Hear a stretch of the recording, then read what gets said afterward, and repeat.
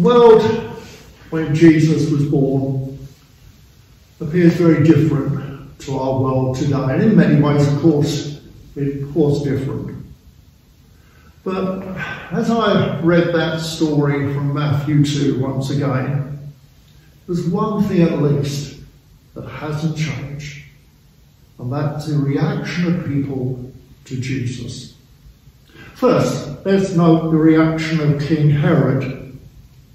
The wise man came to Jerusalem looking for the King of the Jews born. They followed his star.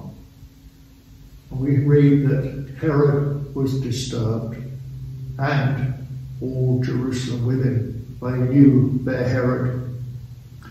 Herod was afraid that this little child would interfere with his life, his place, his position, his influence, and so on. And so he reacted just as he reacted to any in the previous few years, because he killed members of his own family, others who seemed to be threatening his position. So it was totally consistent, this hostility, this desire to get rid of this baby. And so he decided that he would use the wise men to find where the child was and then kill the child.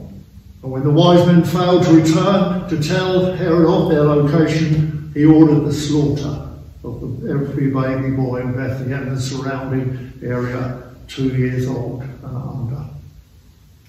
King Herod was the first of many rulers who tried to eliminate the influence of Jesus Christ, and many Christians have suffered as a consequence. Now, not all are like Herod, of course, but today, as down the ages, the claims of Jesus Christ are opposed by those who want nothing to do with him, in fact, want to eliminate him. And so today, they write articles, they write books, they speak. They will do their best to get rid of the name of Jesus, the influence he's had, the church and so on.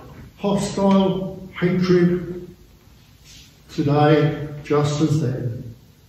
In our country it's not quite like that, of course, but people do want to get rid of Jesus. But in some parts of the world today, our brothers and sisters are being persecuted. So first we see hatred, hostility towards Christ. Secondly, we see indifference.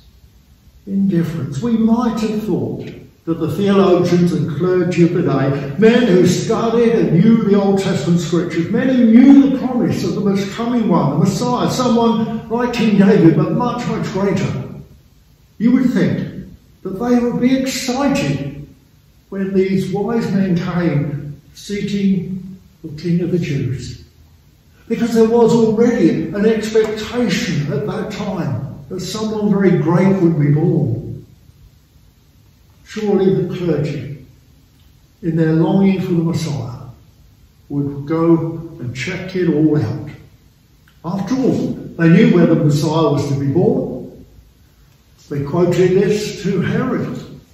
So why not go and check it out? Bethlehem was only 5 or 6 miles away. So why didn't they? Was it a case that they didn't believe the Old Testament scriptures? Or were they afraid of King Herod? For everyone knew how insanely jealous he was. Or were they just too busy? So many services, so much to do. Or were they really just head believers only? They believed the scriptures, but it hadn't touched their hearts. They weren't true believers. Of course, it's possible to study the Bible, to know all about it, and still not be involved personally with Jesus Christ. Well, for whatever reason, they were indifferent. They couldn't care less. They made no effort to go and see, let alone worship the Christ. One writer put it like this: they knew the facts and could quote accurately the scriptures, but they couldn't care less about the implications to them, nor the response demanded from them. It was sheer indifference. And in my view, there's plenty of that around today. Over the past 50 years or so, I've conducted many baptisms, weddings, funerals, and plenty of people in the congregation have had that indifference. They thank you. As you go out of the church door, they may well shake my hands and say, thank you for that service. They're grateful for what you've done for the baby, for the couple, for the one who's passed on. But in the service, you look. As you look at the eyes when they go out the church door, what you can see is indifference. They're grateful for what you've done, but nothing spiritual has touched them at all. They couldn't care less about Jesus. They don't want him in their lives. Jesus has no relevance to what they think about life and how they're going to live their lives. I see it in baptisms, weddings, funerals. When I visit people in their home, I see it in my own family. I see it amongst my friends. Indifference. It saddens me greatly. So firstly, we see hatred and hostility. Secondly, we see indifference. And then thankfully, thirdly, we see those seeking. Seeking, which leads to finding, which leads to commitment, which leads to worship.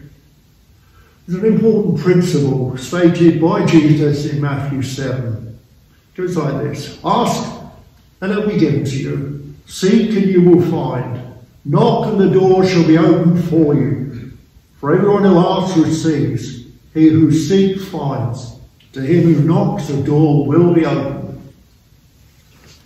Long ago, those wise men or astrologers began a journey seeking, and the light of nature, the star, led them to Jerusalem. When they got there, they caused a real stir, but the light of Scripture led them to Bethlehem. Leaving the confusion of the city behind, they were again able to see the star. And when they came to the house, they found the young child, and they worshipped and offered gifts of gold, frankincense, and myrrh. They sought, they found, they worshipped. And this act of worship is in sharp contrast to the hostile attitude of Herod and the indifference of the religious leaders. So as we begin a new year, let's pray.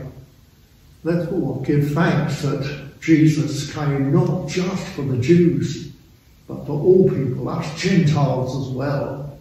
That's what we rejoice at the Feast of the Epiphany. And let's make sure that we are among those who have sought and found and worshipped and want to continue that. And let's not be put off by the hostility of others.